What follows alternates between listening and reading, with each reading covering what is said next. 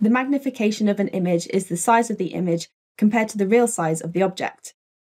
In this diagram, you can see that the magnifying glass has magnified an image of what's in the petri dish. Even though the image is magnified, the size of the actual object hasn't changed. High magnifications can let us see things that we can't see with our naked eye. The resolution of an image is the smallest distance between two separate points that can be seen as two different points. Have a look at this series of images.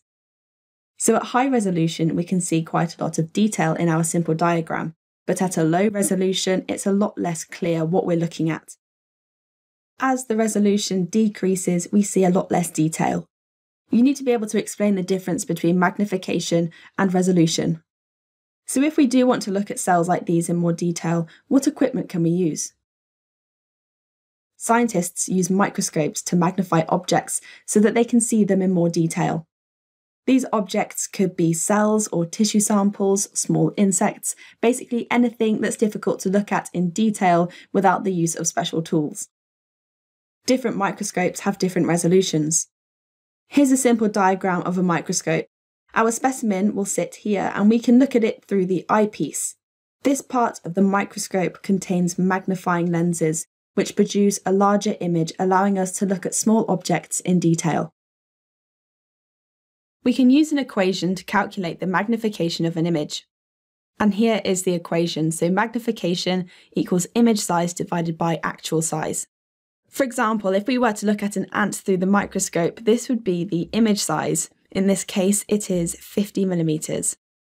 This isn't the actual size of the ant. The actual size, when placed underneath the microscope, is actually 5 millimeters.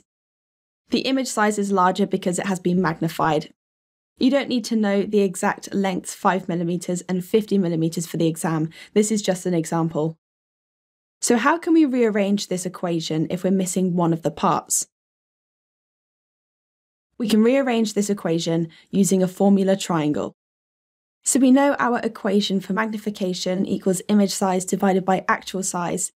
Let's pop each of these elements into the formula triangle. So the image size goes at the top of the triangle, and then this line here is like the dividing line. Underneath we have magnification and actual size and a multiplication sign here. This will all make sense in a moment. So first, before using this, you want to make sure that your image size and the actual size have been put into the same units, for example micrometers or millimeters. Magnification has no units because it's a ratio. So this equation can be rearranged just by putting your hand over the part that's missing. So for example, if we are missing magnification, we can find this out by dividing the image size by the actual size. If actual size is missing, then we just divide image size by magnification. And if we are missing the image size, all we need to do is magnification multiplied by the actual size. You should be able to carry out calculations involving magnification, actual size, and image size too. So how can we use this equation in practice?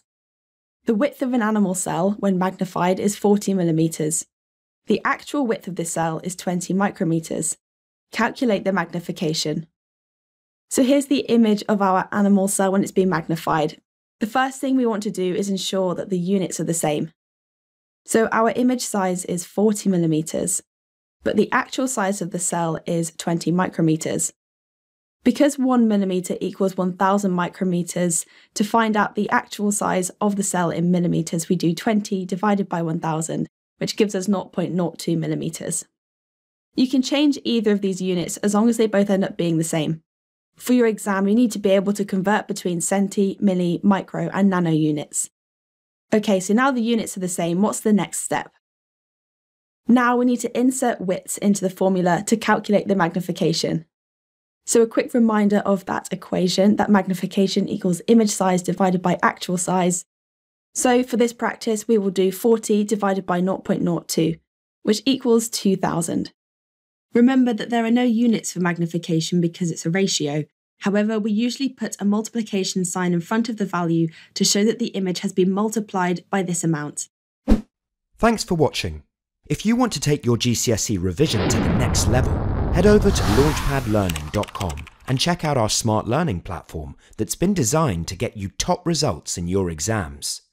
We cover your whole specification and make revision fun with interactive quizzes, easy-to-follow videos, and more. You'll be kept motivated by your own AI tutor who's here to support you every step of the way. To check it out for yourself, click here. Or click here to keep watching a selection of the videos from our full GCSE Biology course. See you there!